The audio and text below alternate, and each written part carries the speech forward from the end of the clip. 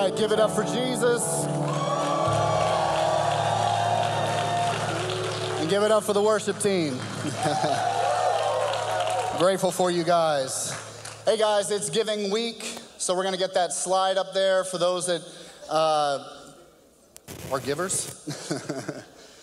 So you can pay attention to that. I have the distinct honor today of introducing the guest speaker. I'm gonna read a little bit of his bio here and then I'm gonna add to it. Michael Lombardo is a pastor, international minister, author, and host of Awaken podcasts on Charisma Podcast Network. He met his wife, Selena, while serving in Mozambique with Iris Global, which is Heidi Baker's ministry.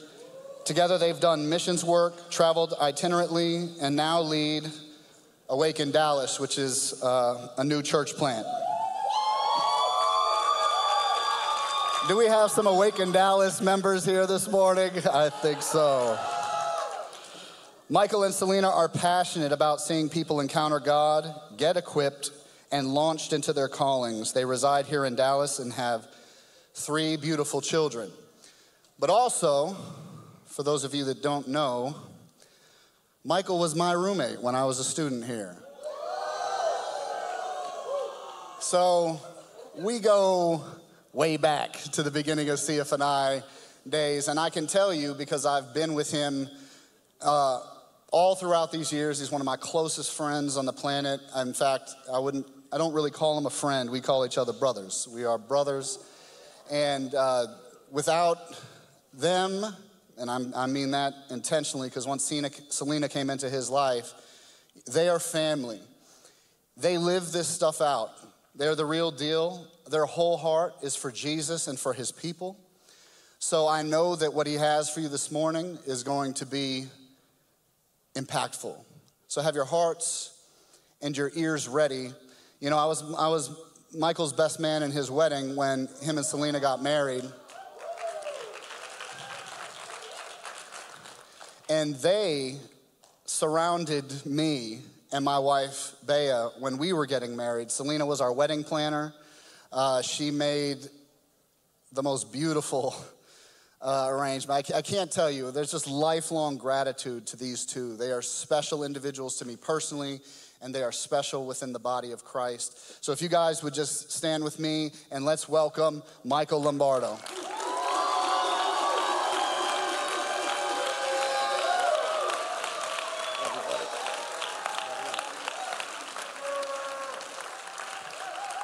All right, can we stay standing for 1 second? Hold on, before you sit down. Yes, okay. Welcome everyone. First of all, I love you guys already. I love Christ for the Nation so much with all of my heart. The Lord transformed my life here in such a deep and powerful way. And so before we jump into the message right now, can we just activate our faith together? Can we lock our hearts and minds on Jesus here for a minute, get a little uncomfortable, and just, you all have the Holy Spirit, right? And so let this not be another message. I know you guys hear teachings every single day. You hear messages every day, and it's powerful and it's amazing. But let us just lock our mind on the Lord right now. If you pray in the Spirit, then pray in the Spirit. If you want to hum, if you want to be silent, if you want to lift your hands, let's just take a moment. We submit our minds to you right now, Holy Spirit. We submit our heart to you right now, Jesus. We submit our spirit to you right now, Jesus. We present our bodies as a living and holy sacrifice to you right now. Have your way in our hearts. Have your way in this room. Tell them, have your way in me. Mark me, seal me, change me. Let me see you afresh. Let me see you in a way that I've never seen you before. We love you, Lord. Thank you, Jesus. All the things that are hidden that we don't even know are there, bring them to the surface so that we can see them and we can be transformed into your very image right now. In Jesus' mighty name, you are the King of Christ for the nations. You are the King of the nations. You are the King of glory. We honor you. We revere you. All praise and honor and glory is yours. Thank you, God. We submit our minds to the mind of Christ. We yield our hearts to the heart of our Father. And we welcome your voice in Jesus' mighty name. Amen. Come on, you guys can sit down now. You guys can sit down.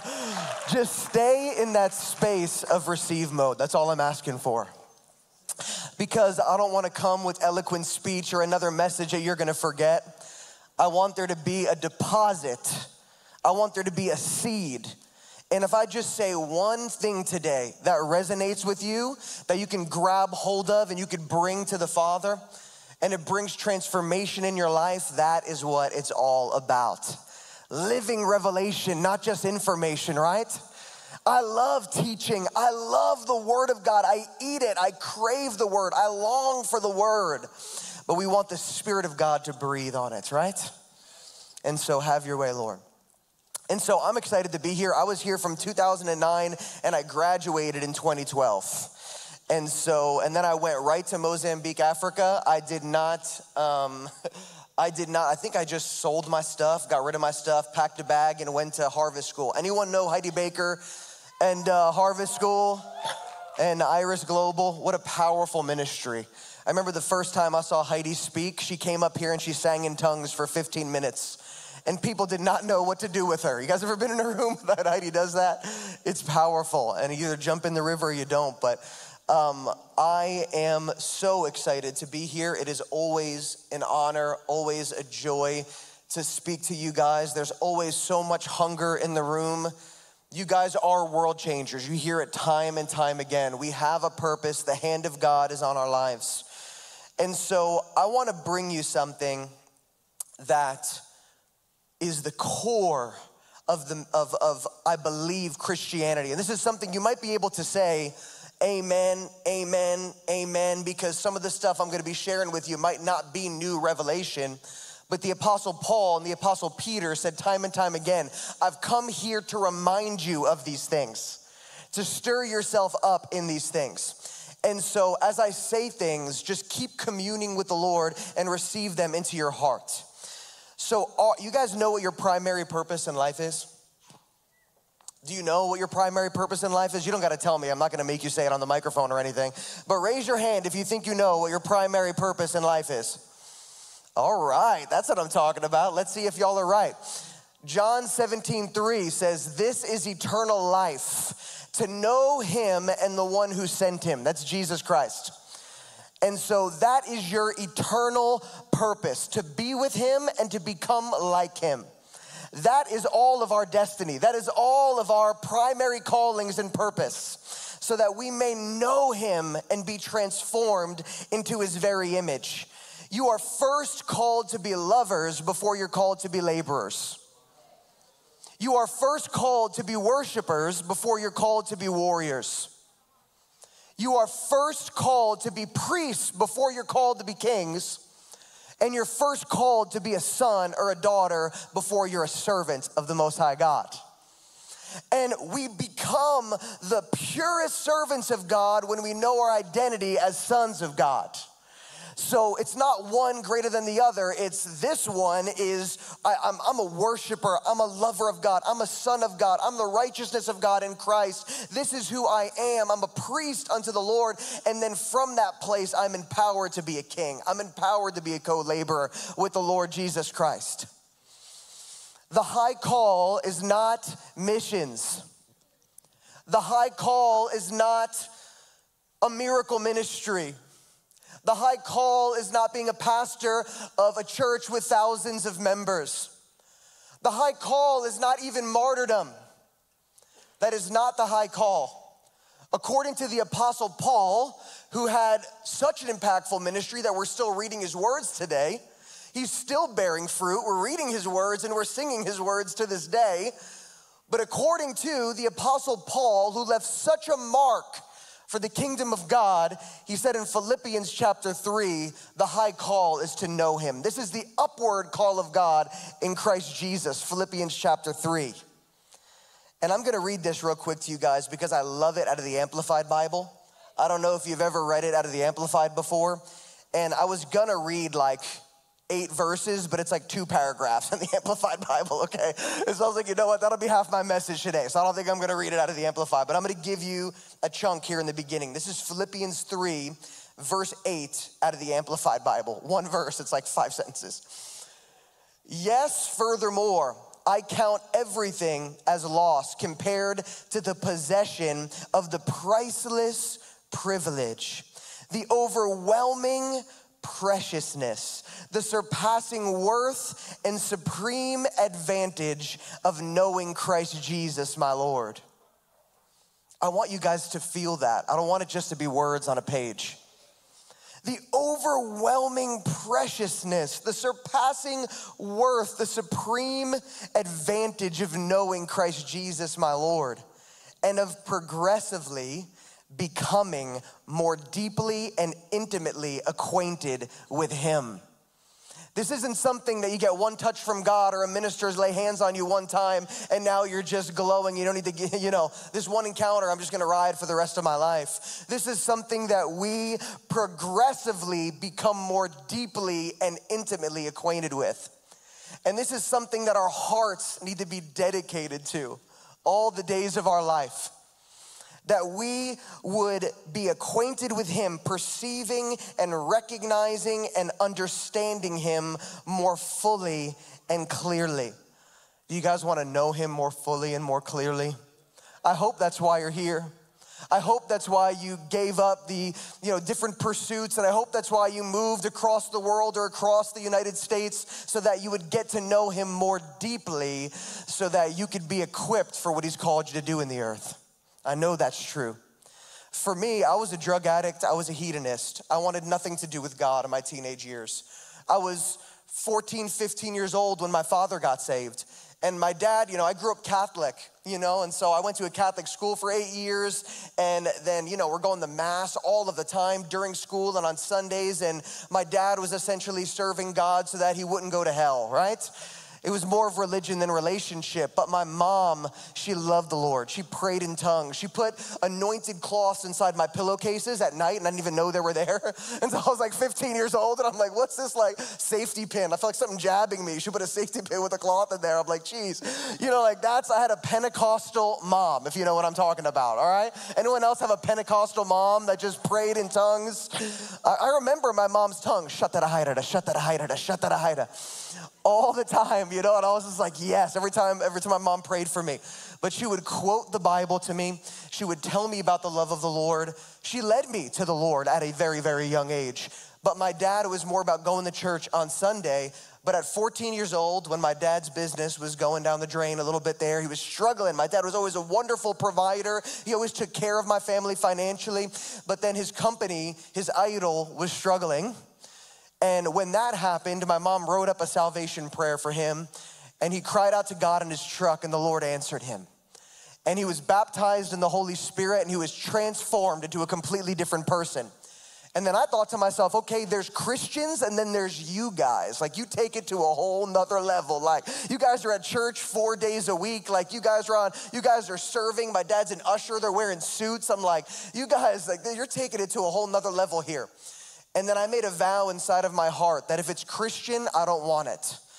And so MTV discipled me at 10, 11, 12, 13 years old, and I began to chase the things of the world. I began to chase pleasure, began to chase girls, I began to do drugs, I began to drink. I was in immoral relationships, and I just dove headlong into the things of this world. And for a season, it was fun. At least I thought it was. And then the wages of sin is death. It catches up. You guys know that it catches up to you? It might be okay for a little while, at least you think it is, but then that bite comes in. And then around 17, 18 years old, I began to struggle with depression. I began to get suicidal thoughts. And I never experienced those kind of things before. And then I was in my room, and I had a dusty Bible that my sister bought for me in hopes that one day I'd read it. I had a dusty Bible, and I used to rip the back pages out with no words on it to smoke weed from. That's the kind of life I was living, all right? I used to smoke the Bible, okay? And so I hope I'm not giving anybody ideas in this room. Everyone's sanctified, right, in Jesus' name. Hallelujah, let's go. Awaken Dallas right here. I love you guys. I love my Awaken Dallas church family. I love them so much. And they came with full support today. And so we're celebrating 1 year as a church, by the way, coming up on March 23rd. Let's go. We're hosting Brian Simmons, a spiritual father of ours, the lead translator of the Passion Translation.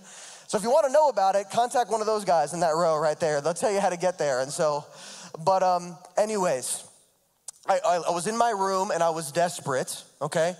And I opened up that dusty Bible. I blew the dust off of the Bible. And then I just opened it up.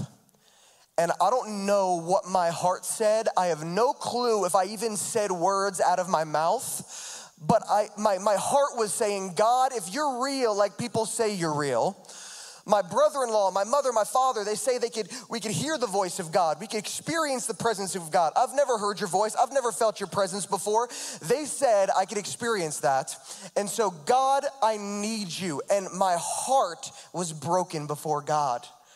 I clung to him in desperation and hope that maybe this God is real. And then I was alone in the room, or at least I thought I was. And the next moment, the presence of God blew into the room in a manifest way. And I felt the warmth of the Father's embrace on my body physically. And I felt love pour into my heart for the first time. Love, like approval, acceptance, just an embrace from God, the warmth of his love and his presence. And then I heard him speak for the first time. And it wasn't a booming voice, and it wasn't an angel in my room. It was the still small voice of the Spirit of God on the inside. And he said to me, son, I have plans for your life. And I'll never forget that moment. Son, I was a rebel. I was a God hater. I was that kid that was forced to go to youth group and was telling all the youth group kids that sin was better than Jesus. I was that guy. I don't know how many I led astray. Just like the Apostle Paul, he left casualties behind him. I was like, son, I was a rebel. I'm a God hater. Why son? And then a big part of my life is, what am I called to? I'm 19 years old. I didn't feel led to do. I didn't know who I was. I didn't know what I was on the earth for. So when he said, I have plans for your life, it absolutely transformed me. And in one moment, I went from a drug junkie to a lover of God's presence. I became an addict in a minute, y'all. I became like, because in his presence, there's fullness of joy, and at his right hand, pleasure forevermore. And so everything else is a counterfeit. All the carnal pleasures of this life, the inferior pleasures of this life that just bring death. And unbelievers aren't the only ones that could dabble into it and enjoy it, okay? We as believers have a choice to be more and more like Christ or to dabble into the things of the world. And it comes with a promise that it will fulfill, it will comfort, it will satisfy, but it doesn't. Because you were created for a superior pleasure. The presence of God filling you, overwhelming you, leading you, and him governing your heart. And anything else will just be completely unsatisfied. And once you taste it, you can't go back to normal living. You can't go back to the way you once lived when you tasted and experienced the presence of God, that he is good. So that's my story. And I began to go on a journey of, how can I experience the presence of God on a daily basis? How can this be? It became the pursuit of my life. Has anyone ever read a book or heard of a book called The Practice of the Presence of God by Brother Lawrence? Anybody in here? Raise your hand. Brother Lawrence is a monk in the 1600s that gave his life to the practice of the presence of God. And he said, if I'm gonna preach anything, it's the practice of the presence of God. And I'm a preacher of the gospel, okay? So I'm not 100% with that. So we gotta preach the gospel, the practice of the presence of God. We gotta preach it all. And they all work together. But you know that you could be daily refreshed by the presence of God? You know that you could daily commune with your God and Father? And you know that it doesn't only have to happen in here? You know that it can happen. When I first got saved, I put a little Gideon Bible in my pocket, and I didn't have any Christian friends yet. And I was like, Christians are kind of corny. Like, I love you, Jesus, but I don't want to have any Christian friends. That's what I thought when I first got saved. And then I started going to parties with the Bible in my pocket, and I'm like, I'll drink 1 beer, not 10, I'll be all right. But then I was in the room with everyone partying and doing drugs, and I just felt like a fish out of water. You know why I felt like a fish out of water? Because I'm a new creation. The old is gone, the new has come. I still can sin, but I died to sin. I don't like it anymore like I used to. It's not my nature. I have a new nature in Christ Jesus. My old self is dead and gone, and I've been resurrected unto a new life. And so I was beginning to get more increasingly uncomfortable in settings like that. And then I would go, people were smoking weed, people would be doing stuff in all different rooms, and I would get in the bathroom with my little Gideon Bible, and the presence of God would flood that room, and I would just be weeping as people are drinking, people are doing all kinds of stuff in all the different rooms, taking ecstasy, doing drugs, and I'm experiencing the glory of God. It doesn't matter where you are, He is there with you. He's with you in this auditorium. He's with you in your car. He's with you when you're valeting for work. He's with you at your job. He's with you at your house with all the brokenness and you don't want to go visit your home because of all the different problems in your family. He's right there in the midst of it with an invitation for you to become more like Him and to love like Him and to experience Him in the midst of every situation in your life. I love that about Jesus. I love that He's accessible. Don't you love that He's so accessible? And we can access Him anytime we want because He's not far. Because He broke down the barrier of separation. You guys know the gospel? He tore everything out of the way that separated you from God, and He invited you into the holy place. You live in the holy place, whether you know it or not. We just need to be aware. We just need to draw near in our hearts so that He could draw near to us in a manifest way. He is so accessible. It is beautiful. Hallelujah. He died for that accessibility. I'm going to say something that's going to sound simple, but I really want you to digest it. If you are to learn to do anything in this Christian life, I want you to learn to do this one thing. Learn to pray. Wow, massive revelation. You know, I hear this, you probably hear this every day.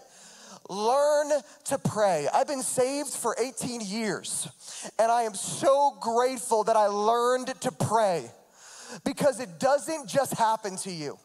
You don't just have TD Jakes pray for you, or you don't just have Michael Koulianos pray for you, and all of a suddenly you know how to pray. You don't just visit a powerful church one time, you get one touch from the Lord, and now you learn how to pray. It is the habit of prayer. It is a beautiful spiritual discipline that we bring into our lives that forever transforms us, and it carries over into every season of our lives. So if you are to learn to do anything in this time, learn to pray. And I'm grateful. When I was a student here, I didn't have to work, and I know that's not everybody's story, okay? I know that. You guys are paying for your school bills. You guys are working. Some of you are on scholarship. There's all different situations here, okay? But whether you have 20 minutes in your truck when you're driving back and forth, or you have to wake up a half an hour earlier, one of my favorite things I've heard somebody say recently is don't pray as you can't, pray as you can. And what he meant by that was if you can't pray for an hour, pray for 30 minutes. If you can't pray for 30 minutes, pray for 10 minutes. If you can't pray for 10 minutes, pray for 1 minute. Let's just make progress, right? And if you can't pray in the house of prayer, then pray in your apartment. And if you can't pray in your apartment, then walk around the track and pray. Just figure out where your heart feels most comfortable and most connected with your Creator and Father. And just take baby steps. And the Lord loves it. Because we could come to Christ for the nations, and we could learn to be prophetic, and we could learn to be a worship leader, and we could learn to be a missionary, and we could learn to be all kinds of things, but are you learning to pray? Because that's what's gonna carry you.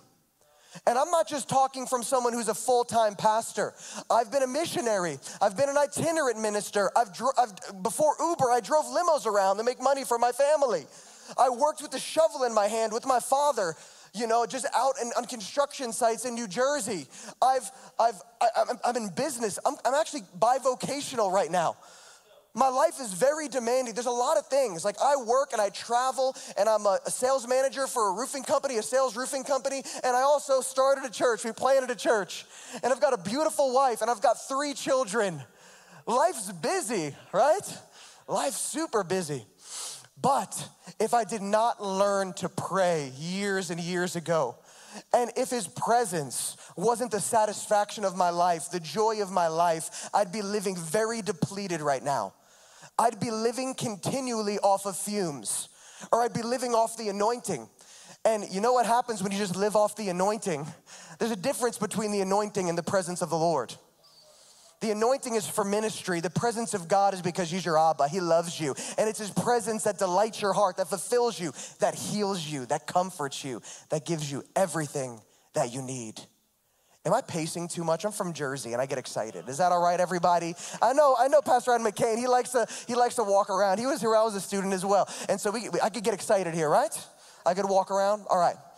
Why is this so important? I can't live off my pastor's history with God. I can't live off my mother and father's history with God. I can't live off of Pastor Adam McCain's history with God. I can't live off my favorite teacher's history with God. I need to develop a history of God for myself. And that is my admonishment today. That is my admonishment to you guys. I had a vision when I was here at Christ for the Nations, and it was a vision of a vast ocean, so beautiful that I could not see beyond it.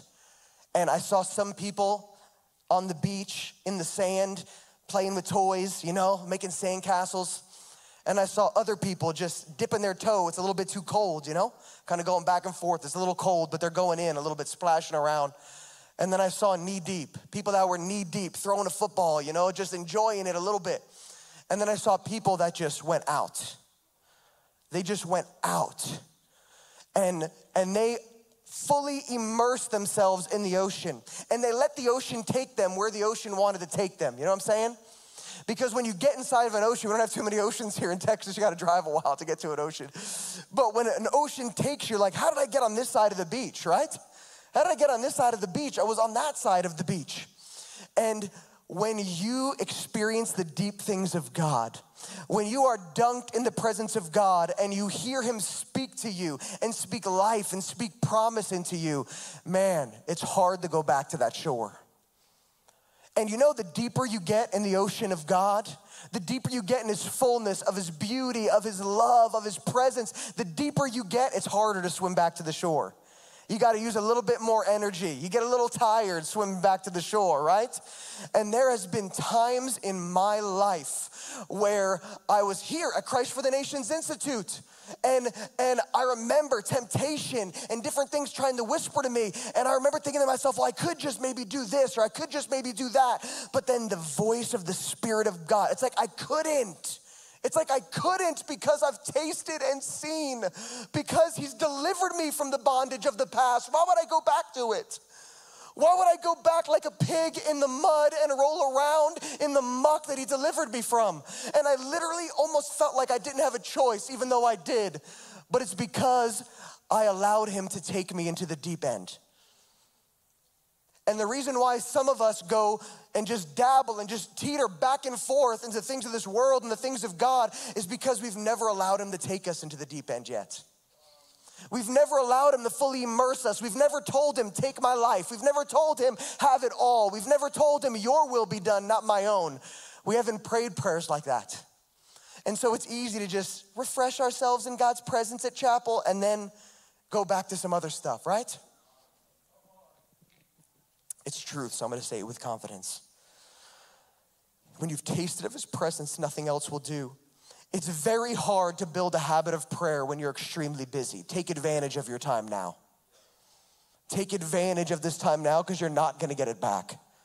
You're not going to get this holy time back where you get to worship every morning and every afternoon, and you hear from some of the most dynamic kingdom builders that grace this earth. You're never going to get this time back. You're gonna look back and say, why didn't I take full advantage of that? Why didn't I get on my face in the front? Why did I let people's opinions hold back my worship? Why did I not dunk myself in the deep end when I was here at CFNI? And I don't want that to be any of your story, because workers burn out, but lovers burn on and on and on and on. Lovers are gonna keep on burning, and lovers make the greatest workers, I'm telling you right now. There's a lot of burnt out missionaries, burnt out pastors, burnt out worship leaders, but if you abide and if you learn the practice of prayer and you put your heart to it like the holy habit and the holy discipline that it is, I'm telling you, you'll live refreshed and you'll live under the power of the Spirit for your calling. Thank you, Jesus. Listen, because if you build a habit of prayer right now, it doesn't matter how busy you get.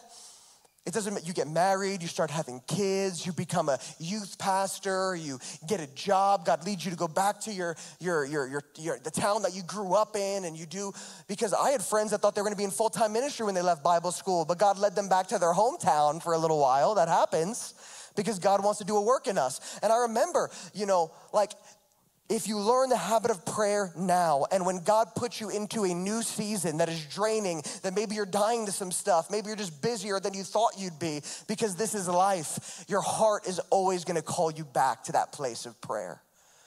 Your heart, it's always, and hey, you might just for a little while, I'm busy or distracted, we're hardened in our hearts a little bit and we're going about our lives, but you'll never forget that place. This is just, I've experienced this because from 2018 to present day, I've been in business along with ministry. And I didn't imagine that for myself. That was a total shock. Will Hart, anyone know who Will Hart is by any chance? Will Hart prophesied over me in 2013 that I was gonna be in business and that God was gonna bless me to be a blessing financially, and I was gonna be in business. And I thought he prophesied over 30 people. I was the last one. I'm like, you missed it, bro. It's full-time ministry for me. I'm just preaching the gospel to the day I die, and God's gonna provide for me. That was my thought process. And amen, it's a great heart. That's a great thought process. But the Lord likes to sneak up on you sometimes with some stuff, doesn't he? He likes to sneak up with some things he didn't expect. And then in 2018, 5 years later, the Lord led me to Dallas to work for one of my close friends. And I got involved in business. And for the first time, I felt the anointing and the presence of God on my life in the business world. And that was wild. And that was a total shocker.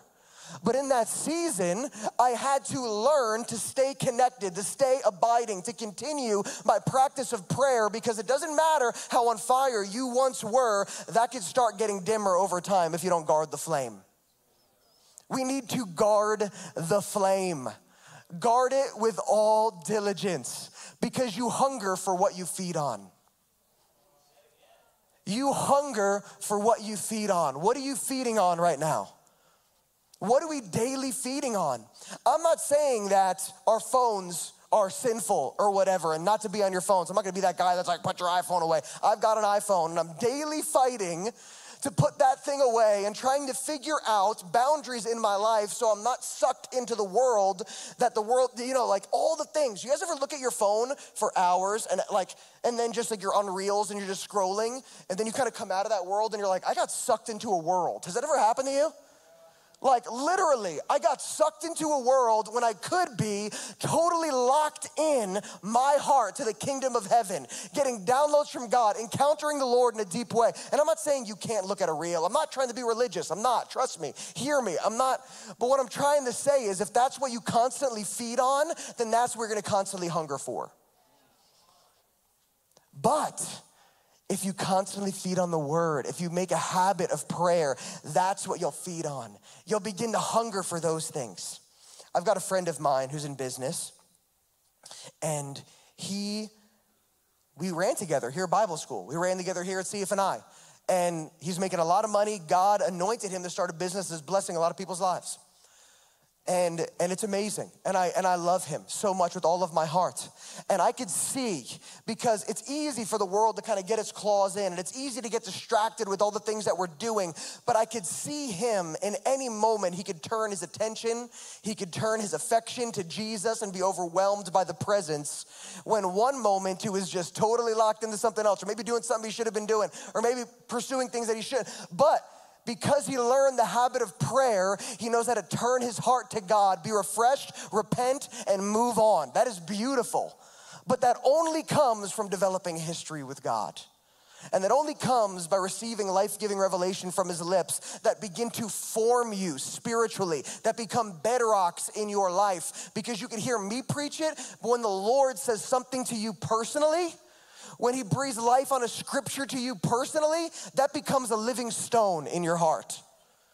That becomes a living reality and a living stone. You are a house being built up right now in every season, in this season, in future seasons, into a house becoming fully mature in Christ Jesus. I began to think about I began to think about altars. And, you know, altars have I'm not gonna break this down because I can go into like a 3-part series on this, okay? You know, now we don't have to build physical altars now, thank God. We don't need to kill lambs and sheep and animals now, thank God. But I began to think about altars because I was reading in the book of Genesis. And you see Abraham, you see Isaac, you see Noah building altars to God in significant places. And my heart was just moved by it. Like, what's going on? Abraham was pursued by God. He encountered God, and God gave him a promise that he was gonna be a father of many nations. And then what does Abraham do? He builds an altar there to commemorate it, to remember it. That was a place that he encountered God. And that's what altars are. They're a place of sacrifice, but they're also a place where heaven meets earth, where encounter is. And our hearts are now an altar that we rend to the Lord, and he burns on the inside of us. But the beautiful thing, you just see it time and time again. God speaks to Abraham again, and he says, look at all these plains. This land is gonna be yours. And what does Abraham do? It says he calls on the Lord his God in that place, and he builds an altar. And then it says Abraham actually moved forward. I'm not gonna go through all the scriptures right now, but he moved forward and he went back to that altar to call on the name of the Lord again. That place where he once encountered the Lord, and that place where he once cried out to God. He went back to that place. And then you see God telling him to build an altar when God asked for Isaac, his son. That was a completely different thing. That was an altar of sacrifice. And I'm telling you right now, there's something about this, because Jesus said, return to your first love. Do the things that you did at first. And I made an altar in the spirit in that prayer room here at Christ for the Nations. I didn't build an altar. There wasn't any physical thing that I did. I didn't do a ritual or anything like that. But in that prayer room, I encountered God in ways that absolutely revolutionized my existence. And now every time I walk into that prayer room, it's like, whew, remember when I met you here, Lord? Remember when you spoke to me here, Lord? It becomes like a portal that just brings you right back to that moment of encounter. And in those moments, we return to our first love. We feel those feelings that we once felt when we encountered God in that place. I've made an altar here at this altar. The altar is a place where God alters you. He changes you. And it has nothing to do with this exact space, but it has to do with the fact that I felt the electricity of God go through my body in this exact spot when Cindy Jacobs was here and giving prophetic words. And I told my friend, catch me, because I think I'm gonna fall. And then I just opened my heart to the Lord, and I just shot down. I slammed on the ground. He caught me. And God spoke to me words that I'll never forget in this exact location. And it has nothing to do with this location necessarily, but it's the remembrance, it's the fragrance, I walk here and I remember it. Same carpet. No, it's not, I don't think so. Oh, it's funny. So yes, it's these beautiful altars. Like in Mozambique, when I'm thinking about when I was in Mozambique and I was in a mud hut and my phone had no service and I couldn't use my phone or go on the internet, but I was in a mud hut with my Bible open and the wind would just blow into the mud hut and I would sing Will Reagan and United Pursuit on my little iPod. You guys remember iPods? You guys never had an iPod before, most of you. Oh, wow, I'm at that age where I can talk about iPods or something like that and people never used them before. Okay, I'm 36, I'm not that old, right? Am I old? Yeah, I'm old, thank you, bro. Appreciate the truth. We got truth tellers in the place. But I remember with my iPod with 1,050 billion songs on it, right? That you just download and just go through it. And Will Reagan and United Pursuit. And you know what? There's songs that are altars for me. If you want to burn like you first burned, go back to those songs that you would listen to where God encountered you years ago. For me, one of the first songs I wept to was Carrie Job, The More I Seek You. The more I seek you. Right here, CFNI. The more I love you. And I was in the heavy metal music. I was in the punk rock music before I got saved. And then someone gave me a Christ for the Nations Institute album. And that's how I got here. God used it. And I was listening to Carrie Job sing like an angel about seeking God. And I was weeping like a baby in my room. Like, who am I? This isn't even me anymore. You know, like you're like, I'm realizing I'm a new creation. I never would have wept to a soft, song like this before. But sometimes you just gotta put on the more I seek you and just go back mentally into that place. A couple Sundays ago, we had a worship team spontaneously come up. My wife invited them. They had no clue we were gonna invite them to come up. And they began to sing a song by Upper Room about if your word didn't meet me in that night season, I would have been abandoned. If your word didn't meet me. And I literally went back to my first love in a second, because it was like, I remembered those times where in my night season, I would have been broken and nothing if God didn't show up. And you need to just, where has God encountered you? I've made an altar in seasons of my life in my truck driving back and forth to work, because that was sometimes the only time that I had with the Lord. Because your kids wake you up at 6 o'clock, and there's a diaper to be changed, and you gotta get to work, you gotta get changed, there's people calling you. But shut off my phone and I would just worship in my truck, and I would be intentional with that. And it was just that place of first love. And so I wanna encourage you today. Allow the Lord to build some altars in your life. Have some sacred spaces with the Lord. Build that habit of prayer, that place of prayer. There's something, and some of you guys are thinking about places here on this campus. I remember walking around where the I think it's YFN's over there, right, with the track, and they meet over there. I remember I used to walk around that track when nobody was there. And I would just pop on my iPods. I would pop them on. And I would just walk around, and I remember just sweet refreshing would wash over my soul. And I remember challenging myself to join the evangelism team. And I remember being intimidated and scared, but I knew that God called me to be a minister of the gospel. And I remember going into high schools with a pastor, a guy named Dustin Sample. I went into high schools.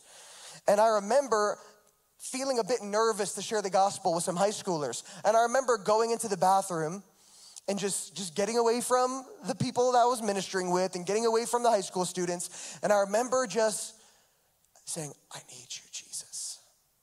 I need you. You know, it's that simple sometimes. You know, it doesn't have to be complicated. You know, you don't gotta pray for an hour in the Holy Spirit for God to touch your heart. That's great when you have an hour to do that. But sometimes it's the simple, I need you. I have you, you're here. And I remember just waves of grace washing over my heart. You know, because the grace of God is your power for everyday living. The grace of God is the Holy Spirit wind in your sails that pushes you forward. And when you humble your heart in the presence of God, he pours out grace. And when I just leaned in, I need you. And I remember, if I would walk into that bathroom today, I'd never remember what school it is. I'd remember. When I was on this campus, I remember just driving around. Sometimes you just need to go back to those places or go back to those songs. The beautiful thing about altars, and there's all different scriptures within Exodus where Moses was creating altars, the Temple of Solomon where they had to make things a very specific way, and we can go into all of that. But God told Moses, when the Israelites were in the wilderness, to bring unhewn stones to make the altar. They had to be unhewn. Man could not taint them with their works. Man could not taint the stones with their works. He said, the broken earth, take it as it is, the broken earth, the natural elements that I've created, create an altar out of those things. Do not fashion them. Do not add your little human touch to them. And that is what altars were made out of. You know, God loves your brokenness, and he loves to meet you in, I'm not saying he loves your sin. What I'm saying is he loves to meet you in your brokenness, because a contrite spirit he will not despise.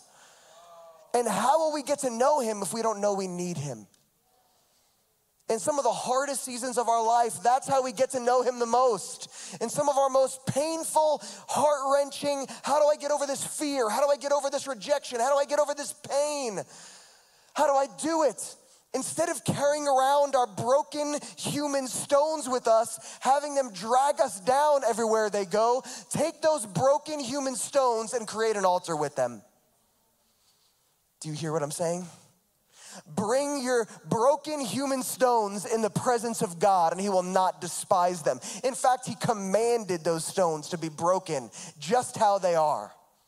And he accepts you just how you are. He sees you just where you're at right now, and he loves you, and he knew what he was getting into when he chose you, and he knew the sin that you would break yourself with when he called you before the foundation of the world, and he knew your weaknesses, and he knew your prayerlessness, and he knew your lack of passion, he knew your religion, he knew your pain, he knew your idolatry, he knew your immorality, he knew it all, and he chose you.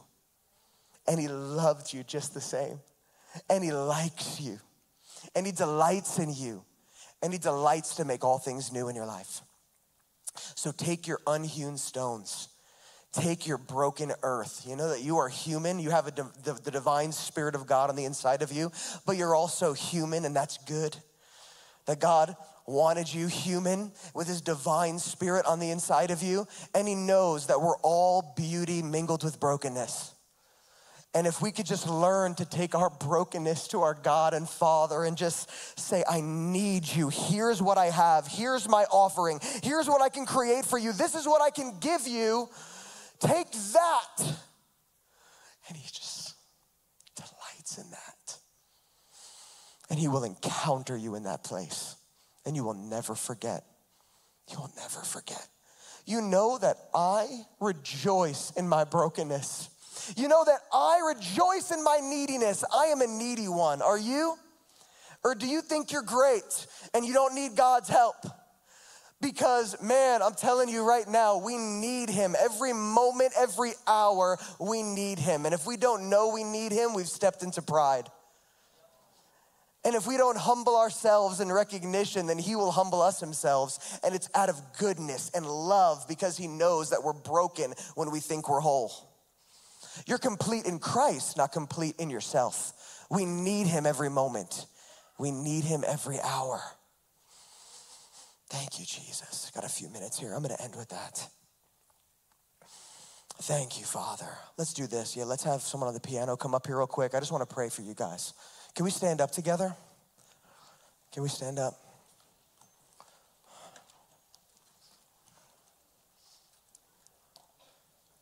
And here's what I would like to do. Christiana told me that the RAs are also here to minister. Listen, guys, if you want prayer from me, you know that all the RAs have the Spirit of God? You guys know that? My wife has the Spirit of God. I have the Spirit of God. Can we call up a few people to pray? I just really feel like there's some hearts right now that the Lord wants to minister to. Or how can we do this with lunch? I guess people at 12 could be free to go to lunch, I guess. You know what I mean? I don't know how all that works anymore. I'm just going with the flow. I hope no one gets mad at me. All right. I just there's something about being honest with where you're at. There's something about wanting, expressing, coming up, stepping out of yourself. Who cares what people think? And saying, I want prayer right now. I want prayer right now. I don't recognize how much I need him. I want to develop that place of prayer, but I've been beating myself up. I've tried and I'm not good at it. You know, people keep telling me I gotta pray. People keep telling me that, I need to do this, but life's so busy and I'm not doing it and I'm beating myself up about it. I know what that's like. I could be very hard on myself. But do you know that self-condemnation just brings revelation of a pure heart? Because you wouldn't beat yourself up if you didn't have a pure heart to do what was right and holy. The Lord told me that one time. He goes, take the boxing gloves off. Stop beating yourself up. The more you beat yourself up, the weaker you become. The weaker you become, the more you give yourself the things you should not give yourself to. And he said, when you struggle with self-condemnation, that just reveals that you have a heart that loves me. You have a heart that wants to be planted in me, that wants to turn to me. I love that. Shake off the self-condemnation. That's not me. But I want you to see the purity of your heart. And so come on up right now. If you want prayer, we want to pray for you, okay? I want to pray for you. And we're going to leave a couple minutes. You could be on, yes, come on. Thank you, Jesus. Thank you, Lord. Just going to leave a couple minutes here. And if you want me to pray for you too, you can come up here. This is my wife. She'll pray for you as well.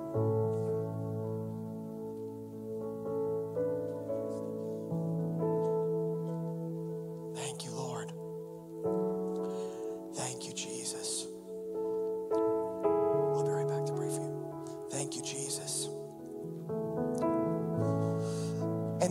in your seat, that is totally fine. Just take a moment right now before you go to lunch, before you continue your day, and just ask him to teach you how to receive his love, to teach you how to pray. Just like the apostles said, Lord, teach us how to pray. Teach us how to abide. Teach us how to practice your presence. Teach us how to find our all in you alone. Teach us to return to my first love. Teach me. Just talk to him right now. And pray for those who are up front right now because they've humbled themselves to come up. Thank you, Jesus.